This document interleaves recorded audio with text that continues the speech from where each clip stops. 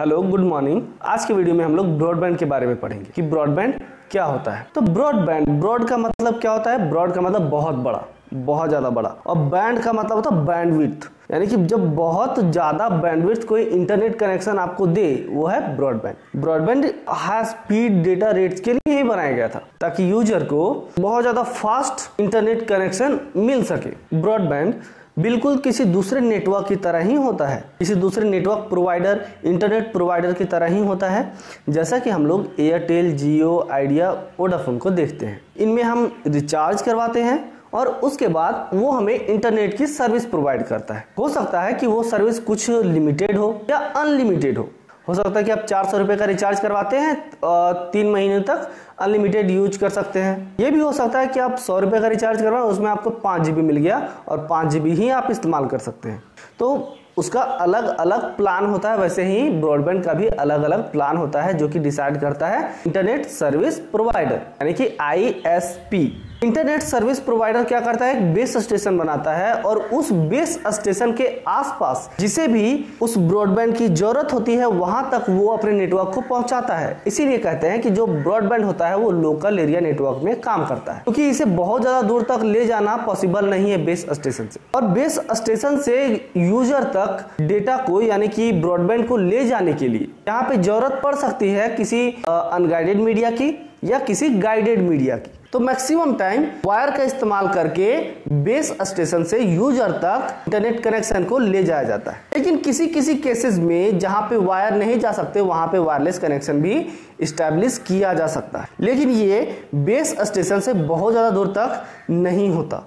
ये सुविधा base station के कुछ लिमिटेड एरिया में ही मिलती है। इसी वजह से इंटरनेट सर्विस प्रोवाइडर ब्रॉडबैंड की सर्विस प्रोवाइड करने के लिए अलग अलग जगह पे बेस स्टेशन बनाते रहते हैं कि वो उस सिग्नल को ले सके और फिर उन्हें डिस्ट्रीब्यूट कर सके कस्टमर्स में। ब्रॉडबैंड काफी ज्यादा फास्ट डेटा रेट्स प्रोवाइड करने के लिए जानी जाती है। इसी वजह से बहुत सारी कंपनियां, बहुत सारे ऑर्गेनाइजेशंस, यहाँ तक कि स्कूल, कॉलेजेस भी ब्रॉडबैंड का इस्तेमाल करते हैं, ना कि किसी नॉर्मल नेटवर्क का। ये ब्रॉडबैंड फास्ट होने के साथ साथ काफी सस्ते होते हैं। आप जो डेटा अपने मोबाइल फोन में डलवाते हैं उससे भी ज्यादा सस्ते होते हैं ये। इसी वजह से इनका इस्तेमाल काफी ज्यादा होता है। और इनका जो स्पीड होता है वो ऐसा नहीं होता कि अभी बहुत कम दे रहा है तो कुछ टाइम में बहुत ज़्यादा दे रहा है। इनका जो डेटा स्पीड होता है वो फिक्स होता है। आप जिस तरह का कनेक्शन लेते हैं, अगर आप कनेक्शन लेते हैं 100 Mbps तो 100 Mbps की आपको डेटा रेट मिलती है।